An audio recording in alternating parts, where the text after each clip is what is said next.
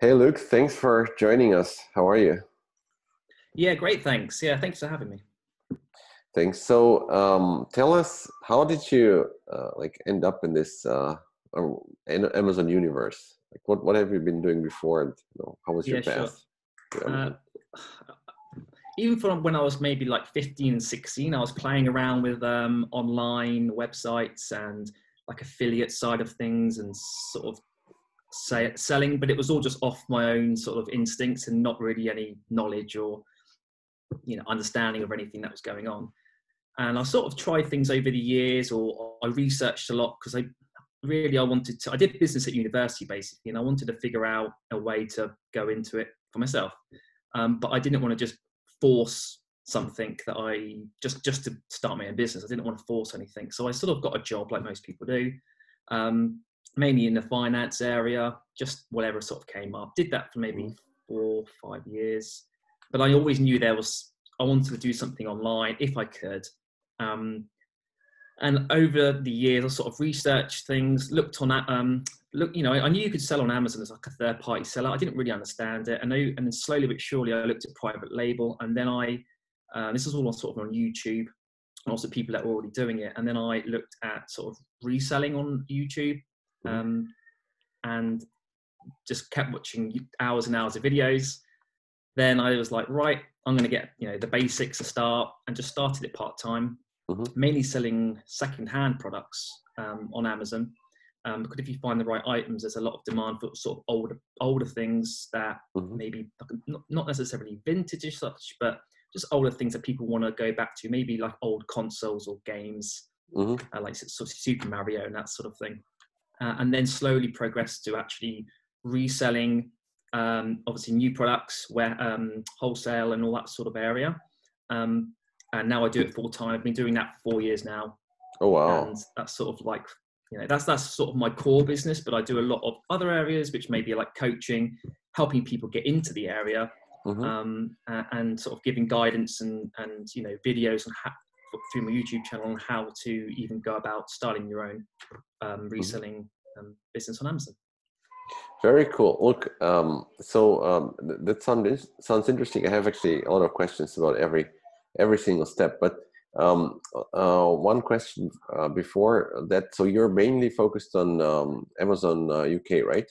Or are you It selling is. international? I do sell in Europe, but because there's been a lot of sort of changes around the whole Brexit side of things, because obviously we're the UK, and I don't do pan-European, which is Hmm. where you store your stock in their countries. I just do it EFN, European Fulfillment Network. So the core of the business is the UK, and I may do maybe 5 to 8% of my sales in Europe, maybe up to 10, maybe at Christmas time. But the majority of it is the UK. Okay, that sounds cool. Look, you mentioned secondhand. I actually never talked to anybody who's selling secondhand. So tell us more about this. How does this even work? You can obviously sell Sure. secondhand on Amazon, right? But that's not so obvious to most of people, I believe. Yeah, I mean, it's more maybe on new products, like day-to-day products. There's not really going to be anything, if you're buying a laptop or something, because most of the time people want brand new, and a lot of people don't really go about selling that sort of thing. But I started off selling. I was going on, like something like Facebook Marketplace, and looking for things that I knew about, which was like video games and that sort of thing from my childhood. So I sort of knew what they were, what was the best out of the bunch.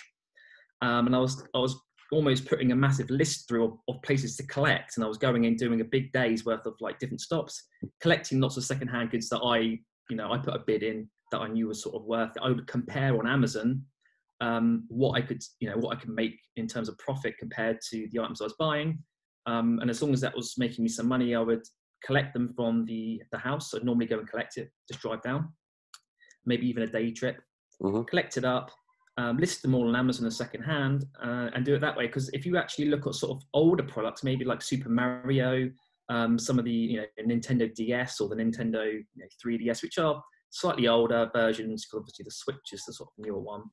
There's a Yeah. lot of second-hand games that you can sell for much cheaper than brand new, and a lot of people don't mind. Yeah.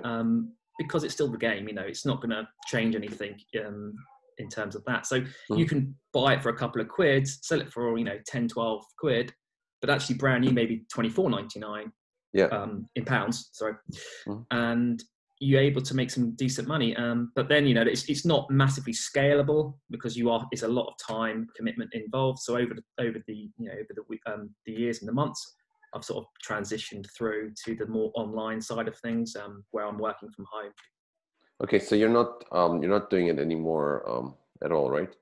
No, I'm not. But I do know there are successful, booksellers, and they've been doing it many years. I went to an event not long ago, like an online arbitrage summit, a UK. This guy organised it, and there was a speaker, and he sold used books, and that's all he would sell. And the fast sellers he would send to FBA, and the slower sellers he would just do merchant, and he would have a sort of a bookshelf at his home. And he could actually make thousands of % ROI return on these products, because he built up a good knowledge of what books he could pick up from charity shops, is what he mainly did, and then would flip it onto Amazon. So tell me, how does this second-hand thing work on Amazon? Is it just like the new products, but you need to tag them as second-hand, or is there anything else? It's pretty much, it's quite simple. You when you list the product, it mainly selects it as new, I believe. When you go to so what you do is you're piggybacking on the listings that are already there more than creating a listing, because most of those items already exist. And then you will select used or use. So there's different options. There's like new, good, average. I think I haven't looked for a long time, but you select the sort of quality.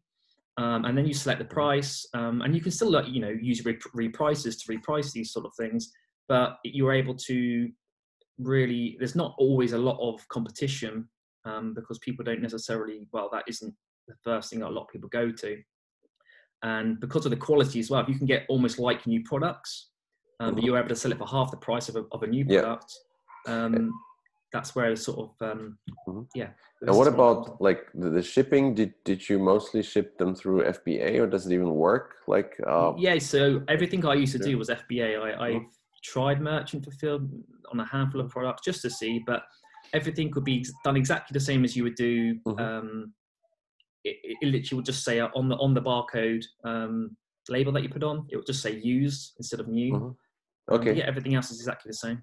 Okay, interesting. And I assume the fees are exactly the same, right?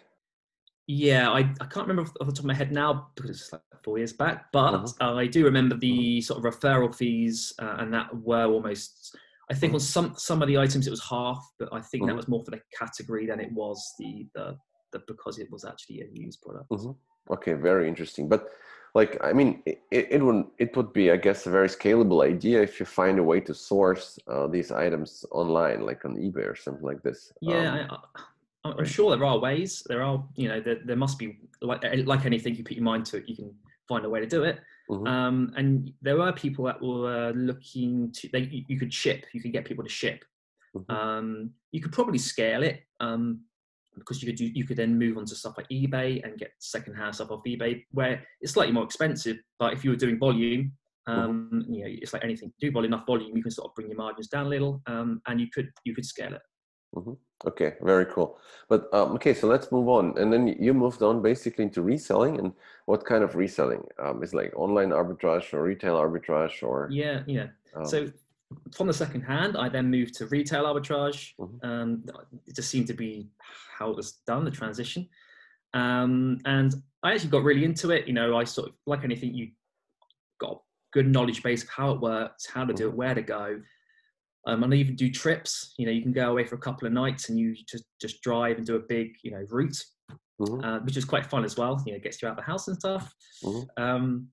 And over the years, because obviously the capital built up, there's only again, with one person, there's only so much you can buy in a day almost. It's very difficult to spend 2,000, 3,000, 4,000 pounds, or even up to 10. When it comes to Q4, I could be spending 20 and 30, and those sort of numbers they don't really work with retail arbitrage, but the profits are higher. So, it depends on what your goals are as such. If you just do it part-time, which, there are people that do it, they might work on the week, they do it on the weekends, then that's great.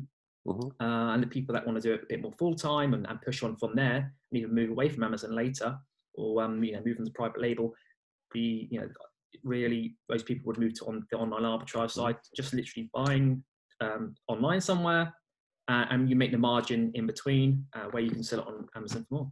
Yeah. Okay, a couple of questions about retail arbitrage. So for those who don't know what this is basically buying goods offline at a discount, maybe at a local store, and then sending them to Amazon to sell them through FBA. And then you need a sort of a process how to find a good deal. So there's an app.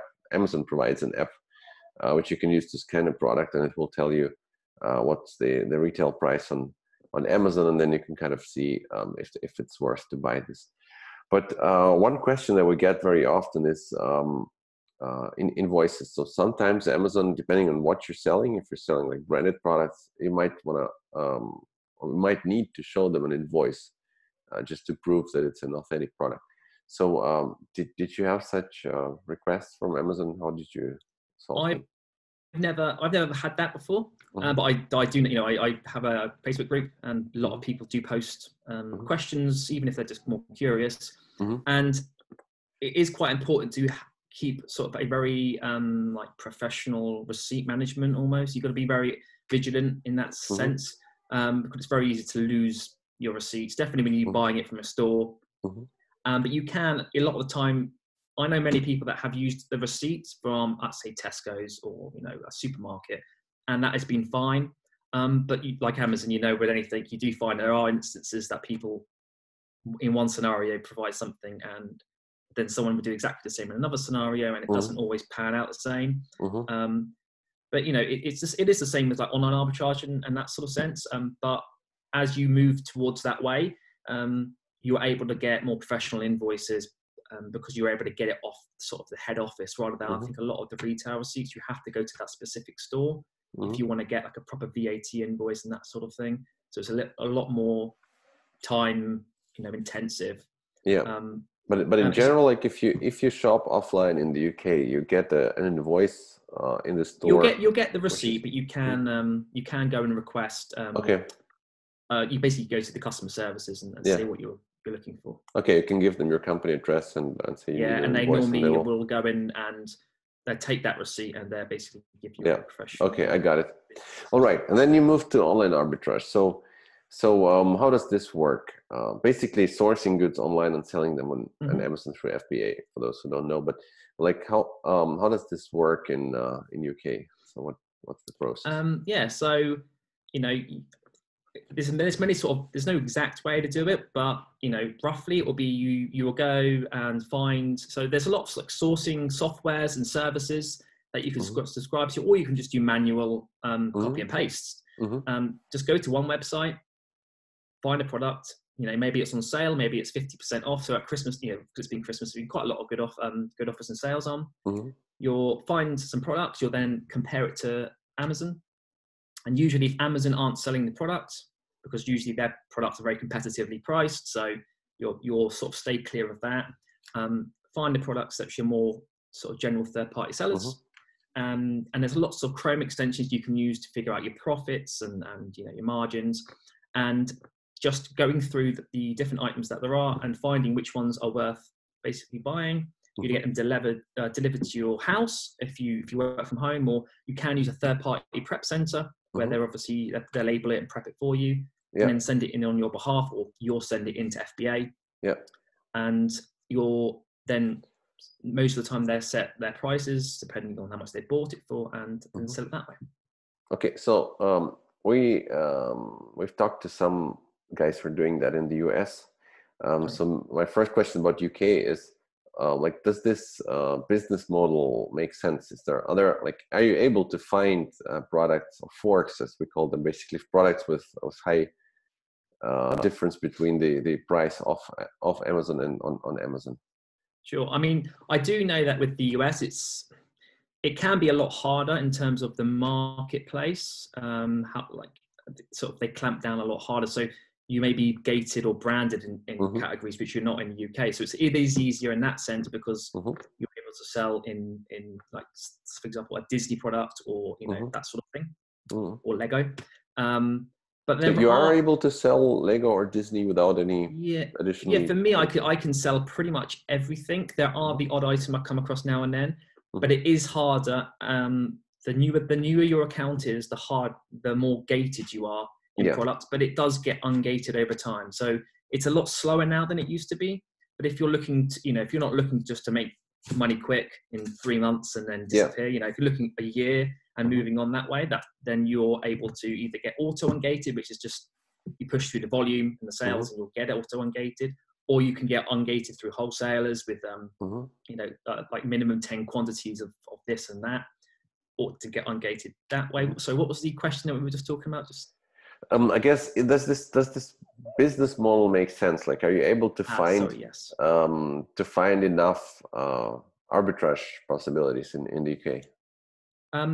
I feel there is plenty, because no matter what the situation, the scenario, you can always work outside the box and find what others are doing, maybe not do that, or do half of what they're doing. Because if too many people do the same thing, it usually will mean that there's not profitable products, because everyone's going the same route and everyone's competing, and then no one makes any money because they're all undercutting, looking to make a sale.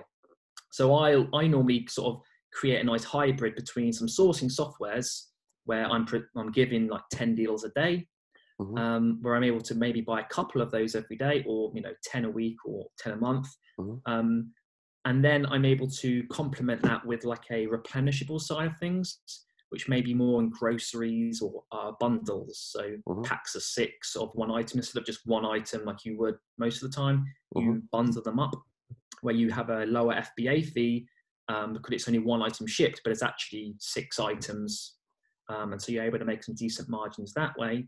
But I think there are many different ways, if you just really sort of strip it back and look, to make some decent money. And there's always deals out there. It's just looking and trying to just build on your knowledge and looking for all the new ways that you can sort of do it.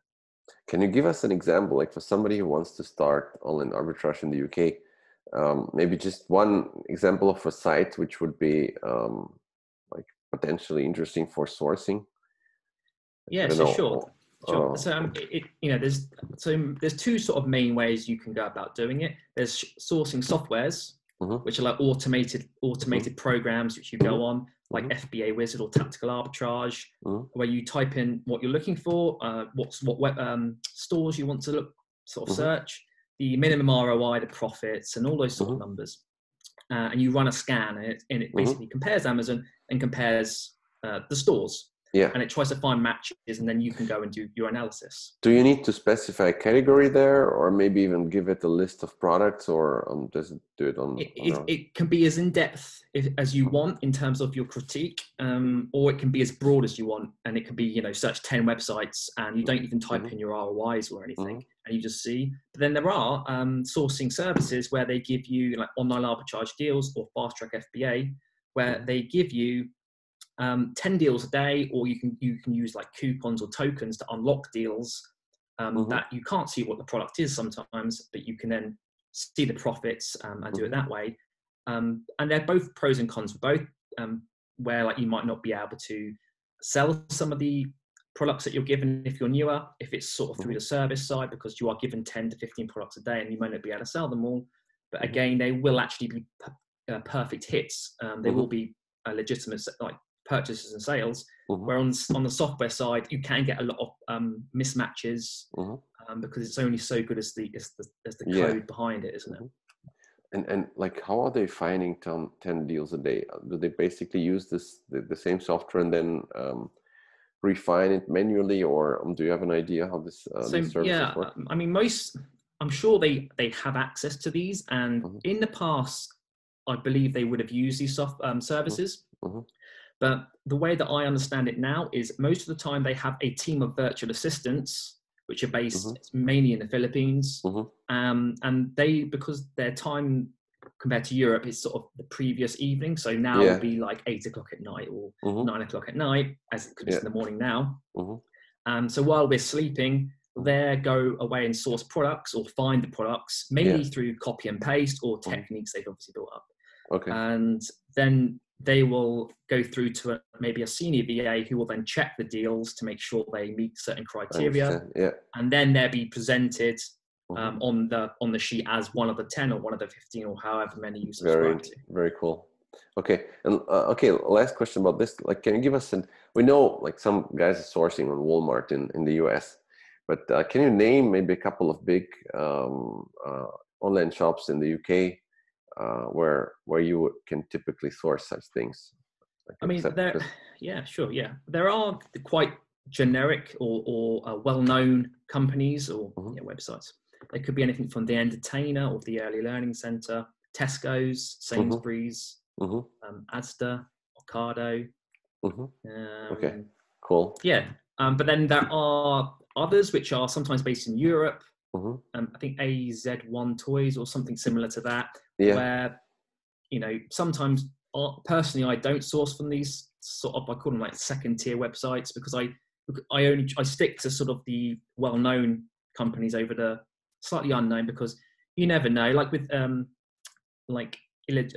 sort of fake products. It's quite like a big thing on Amazon. Amazon are clamping down, and I want to have almost like the perfect invoice if they ever ask for it, rather than some website that no one's ever heard of, which you can buy, and a lot of them will be fine, but I don't personally go to those. Yeah.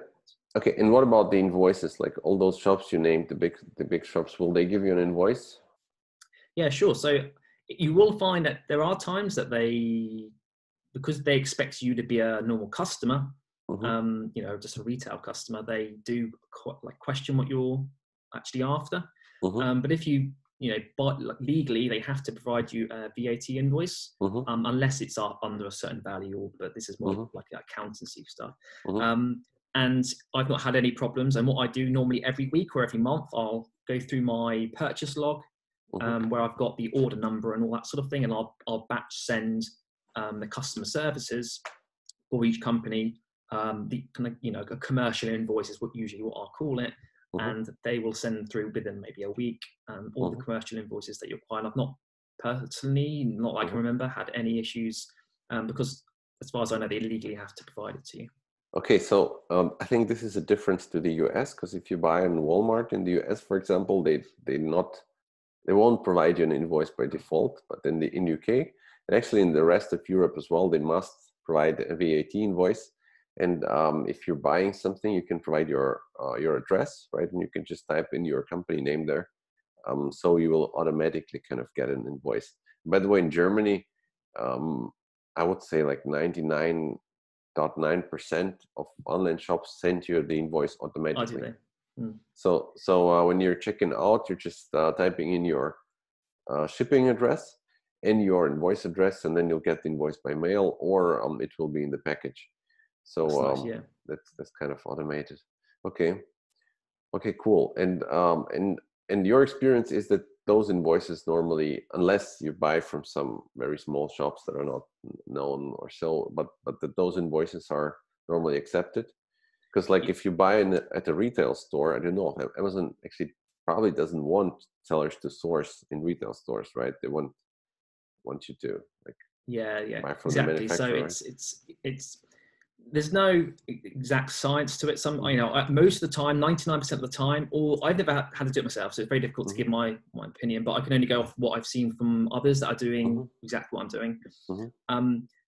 There's not, even with the retail receipts from Tesco, Sainsbury's, the sort of the bigger name ones that I mentioned, there's been no problems. And with the actual invoices, because when I actually look at the detail on them, it will state your business name, and it might be from like the Disney store. So it would be a Disney product, and there's no reason why that wouldn't be accepted, because it would be almost exactly how it would be if you were buying from them directly. Yeah. Okay. Very cool. All right.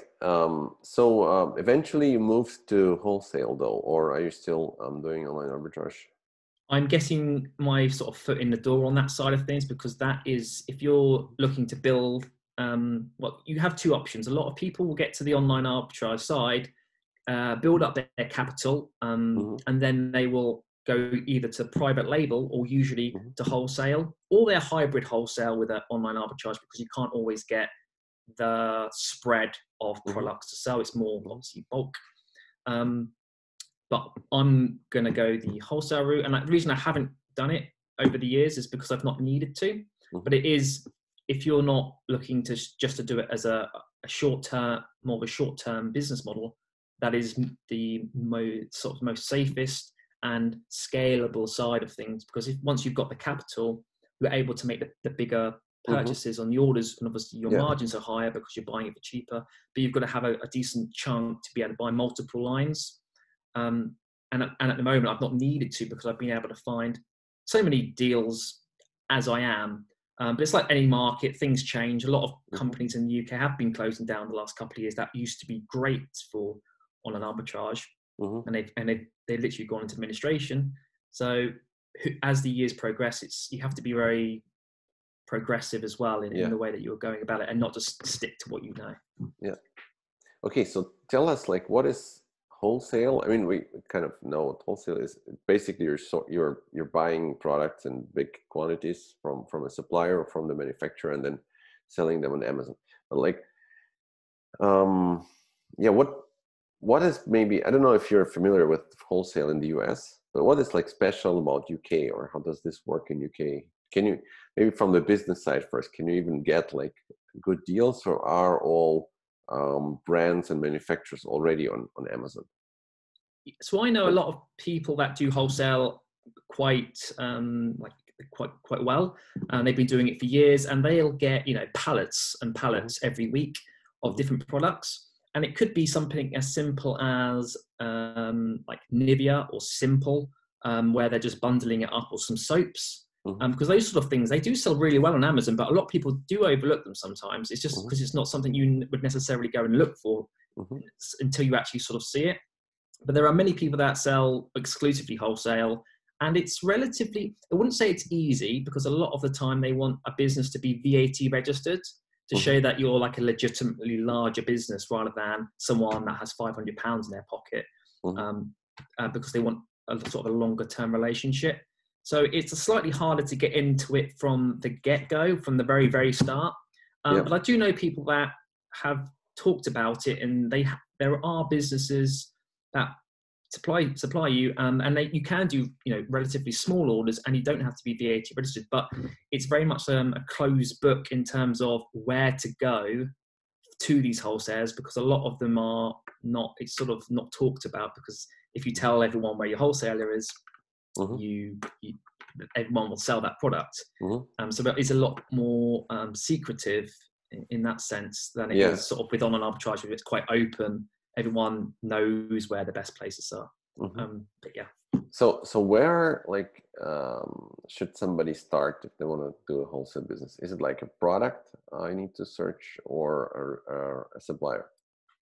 It's more, do you mean the products to sell? Or where? Yeah.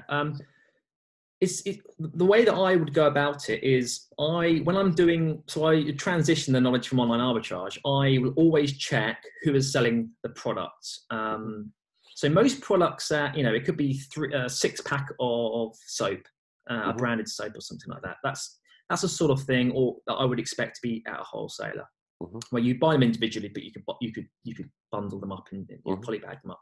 But there are brands or manufacturers that do come on the listings, and it is their product, because they are trying out selling on Amazon. And I would say if the name of if the brand product owner appears on the listing under, so I'll always just go to new and search every company to check that they aren't selling it themselves. It should usually mean that they are not using Amazon as a point of sale, and they are happy for people to purchase through a distributor or a wholesaler and do it that way. And that's where I go about it. And there are, there's many different ways to sort of get into it. There's like a wholesale business event that normally is in Birmingham every year, and there are magazines that you can subscribe to which are around that sort of thing. And it's a lot more, there's a lot more research to do at the beginning, maybe going on Google and YouTube.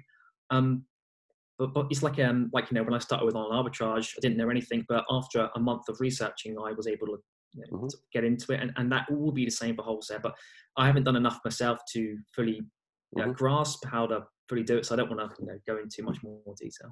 Okay, I understand. Okay, but basically it's like you first probably decide what niche you'd like to work on, and then you kind of iterate and look at the products, and then see like who's selling those, and in parallel, I guess how you would probably look for retailer for a supplier, right? I mean, Just the way I would do it, or the way am going to be doing it, is I will look at two aspects of it. I would look at seasonality, because when you're not doing private label, a lot of it will come on to seasonality. But then there are products that are what I like to call replenishables, meaning you can sell all year round. It could be fairy washing up liquid. Everyone needs to wash the dishes. Yeah. And there could be stuff to do with Valentine's Day and all that. So there are sort of two areas. There are seasonality products, maybe toys for Christmas, and there are more like general brands, maybe groceries and / beauty, soaps, shampoos, and those two are the sort of not necessarily brands as such, as long as they're well known, as long as they're not a new third party brand that's come on and like almost like a private label brand. That's the areas that I'd be focusing on. Okay. Okay, cool. I have a couple of more questions. Actually, one about the bundles. So you mentioned bundles, right? So and actually, when I'm shopping on Amazon myself privately, I sometimes, like for example, socks. If you shop for socks, I see listings with like 3 pairs of socks, 6 pairs, 10, 11 pairs of socks, something like this, of a well-known brand, right?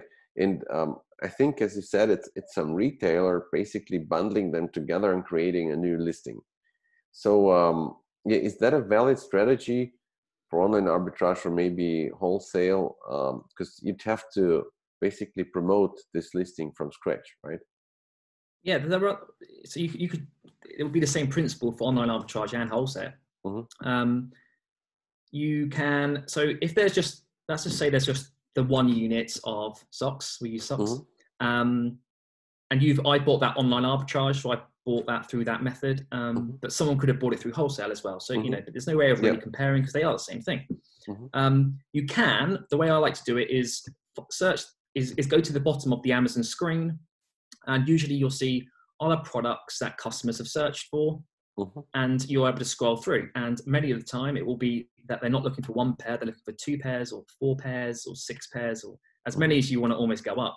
And you can then go on and open those pages, and instead of just now selling on one listing, which is the 1 pair, you can now see if it's profitable to sell on the 2 pair, the 4 pair, the 6 pair, the 8 pair, and however many there are. And many times you'll find that the 1 pair isn't profitable, but the others are. Just because of there's only 1 FBA shipping charge. Usually, yes, there's a slight increase in the percentage of the referral fee, but it's a little bit less overall for the sell price. And if there isn't a 2 pair or 4 pair, or maybe there is a 4 pair, but there isn't a 2 pair, you can go ahead and create the 2 pair. But then there's a little bit more like PPC involved and basic advertising. But I do know successful people that do list very similar item and they're able to gain traction just because the others are so popular that item also comes up over time. It may take a couple of weeks, but actually they don't actually spend any money getting the rankings better. And they are able to actually sell that. So you're able to create almost multiple listings from one product. So basically, if we like take some well-known brand which is super popular, and then we make a special bundle, you're saying like Amazon will give us credit just because it will kind of understand that it's the same product but a bundle, even without us spending a lot of money on like product launch like we're doing private label. Is that I wish I knew the exact. I mean, of course, it's all like magic, but a magic algorithm, But I know people that create listings, or they bundle up listings. Which what I mean by that is not just creating a 2 pair, 6 pair, 8 pair, or whatever it will be. They're getting maybe the socks, and then maybe they're getting the gloves, and then maybe they're getting the hats. and then they're creating a bundle version of a multiple product listing. And you could even go into that and create, and it may take a month or it may take a little while, but you don't have to spend anything, and then it will start selling. Nice. Okay, what do you think about this? The following strategy: we take like a super well-known brand, like let's say, let's not name any brands, but I don't know, 10 pairs of socks, and then we put a private label keychain or something like this into the package. So it's going to be a bundle of 10 pairs of socks and the keychain, which no one else has, just me, right? Because it's a private label. So this way we kind of are selling branded products, but we have our own listing, which nobody else can piggyback on. So have you ever heard of this method? I mean, I don't know. I understand what you're saying. I know people that when they're looking to get into private label, they don't want to spend loads of money up front and getting something that then they're stuck with hundreds and hundreds of thousands of units because it's their first time. They don't fully understand the grasp of what they're getting into. But to see what maybe is a good product to sell and then progress to full private label with branding and everything, is they look for gaps in the market where maybe there's not a lot of products in that category, and then they put a generic product on that. So let's say socks, where it's just unbranded. They put the sock on, or however many pairs they want. They basically refer to it as their brand or whatever name they give to it, but it would just be that pair of socks. And then if it ranks and sells well with everything, they will then actually fully brand that product and then change the listing. But I don't fully know it. I know that a lot of online arbitrage and stuff like that, even if I create a listing, a lot of people can eventually find the listing as well and do the same thing. Yeah. So I don't know where exactly that will come in, because I do piggyback on listings, but I don't get involved as much on the creating of the listings and seeing what's on that side. Okay, then one last question. You mentioned VAT and VAT registration. Like, to do online arbitrage in the UK, do you have to be a UK company? So I don't know. I believe, as far as I know, you have to, if you're living outside of the UK, you have to be a UK company and register for VAT from day one. But if you're in the UK, you can be a sole trader as well, or a limited company. Which are the two main designations that people usually sign up for beforehand. And then then you can sell up to 85,000 as of today's date worth of sales, I guess, before you have to do any registering for VAT. But I do find a lot of foreign sellers that are looking to get involved. They have, there's a bit more of a barrier to entry because they are from day one having to pay VAT, where others that are doing it from the UK don't have to. Okay, I understand. So if you're like from outside and you're storing products in the UK, you need to pay VAT. But one thing is, of course, the Brexit, because as of now, we're UK is still part of the European Union. But at the moment. After the Brexit, probably something will change. So I do know. All I know with the way that it's done selling in Europe. So if you sell in the UK, most people automatically sell in Europe because it's almost like a freebie at the moment. But the way that they don't start doing all this VAT in all these other countries and have to register for all these different taxes and stuff, which is a bit of a nightmare. You store your stock in the UK, and you just use European fulfillment network. Well, that's what it is at the moment. It may change. But where people in Europe, you do appear on European listings in Germany, France, Italy, Spain, but it's shipped from the UK, and that way it counts as a UK sale. Yeah. Even though it actually shows up in the other countries, it will show up, and you'll pay your taxes in the UK, right?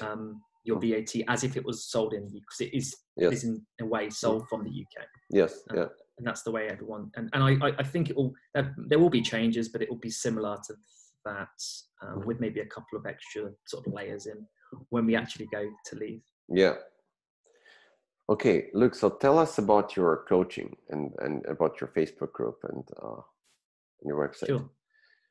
Well, I've got a website, YouTube, and Facebook group. It's called Mr. FBA UK. Mainly because I focus on UK sellers, because that's what I know. All the links will be in the description, by the way. Thanks. And the reason I created them, I did Amazon for about a year, but I always knew I wanted to do extra layers on top, to just to build up the whole sort of ethos and the network that I sort of had. And I saw that there were a lot of sellers online promoting what they were doing, because I learned from some of them, but there wasn't in-depth analysis into different specific areas. It was very broad, you know, how to turn £10 into £20, and it wasn't, you know, it wasn't. And there's lots of sort of how to use a software, but it wasn't how to use that in conjunction with others. So I created a Facebook group and YouTube maybe 2 years ago, year and a half, and it was giving content, free content. My YouTube has, you know, 50 plus videos of how to do almost everything with online arbitrage, which I put through on the Facebook group, and everyone there is a big community where we help each other. And then a website if people prefer that route, because sometimes people don't like YouTube and want to see it that way. And then you know, everything can be learned for free just by, like most things online, if you spend the time. But I also did coaching on top, because some people want one-on-one, more intensive, like 1 hour sessions a week or 2 hour sessions a week, where I really get into the specifics of how I would go about doing things, which doesn't mean it's the right way, because there's many ways to do things. But I know from my experience how I've been successful so far, touch wood. But I thought, you know, I take on a select amount of clients every month, because you don't want to be giving away all your secrets to 100, 200 people. It's like most things. And I will then sort of structure their business and get it into a position similar to how mine would be at that time, with what they've got available to them, because everyone's got their own different goals. And then I'll structure it ready for them to then go off on their own and do it that way. Okay, very cool. And like, where can we find you? So we'll put the Facebook group and the YouTube link in the description, and your website. But if somebody wants to book your coaching or apply for your coaching, like, how would they do it? I mean, there's many different ways. That you can message me directly on Facebook. So if you go onto the Mr. FBA UK Facebook group, I'll be in there. I'm normally always posting videos and content and all that sort of thing. You can just message me directly from there. Lots of people do that. Or you can go onto the website, mrfbauk.co.uk, and there's a section on there to do with coaching and mentoring, and then there's details, PDFs, and all that sort of thing, where you can look through and you know, see what it is that I do. Okay, cool. Sounds amazing.